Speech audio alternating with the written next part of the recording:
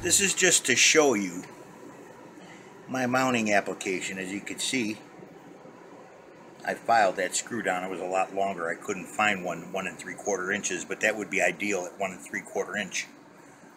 So this is the bolt size, which is 8 metric 8.125, and if you look on this side and on this side of the bracket housing right here, here's your bracket housing. You got a housing on this side, you got another one on this side. It's a standard Transom Mount. So the thing is,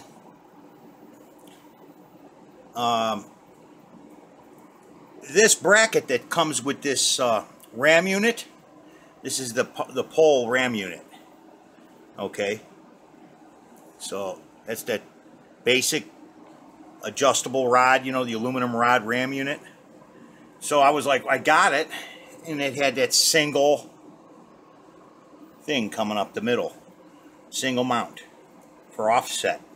That's for smaller transducers. Now I got the G52, and that comes with the EchoMap.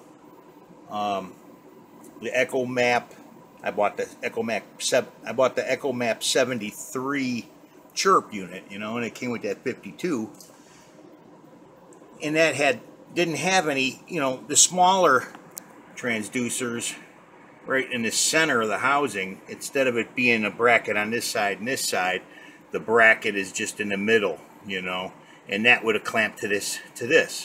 So I was like, what am I going to do? So I went to the parts store and I got a couple of bushings, and I mounted it. I squeezed it with some washers between the two bushings. I got a bolt to go all the way through versus one over here and one over here, which would tighten down on either side of that metal for the Transom Mount. So it works great. It's tight. I can pick it up, you know, does a good job. Now, I haven't tried it on the water. There is just a little flexibility because of the rubber, but you know, you can go to a different material, different type of grommet, different kind of bushing, maybe, and pinch it in there with something other than rubber. So we're going to try it this way. Looks okay. It looks great.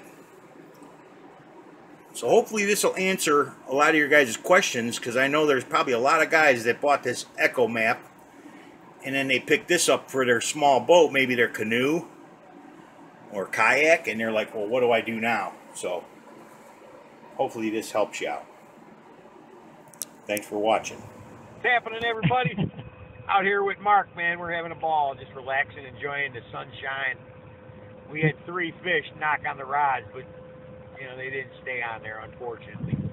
What is this, July, or what's the month you have here? Well, it feels like August, but here we are in the beginning of March. March 10th, or 9th, 10th.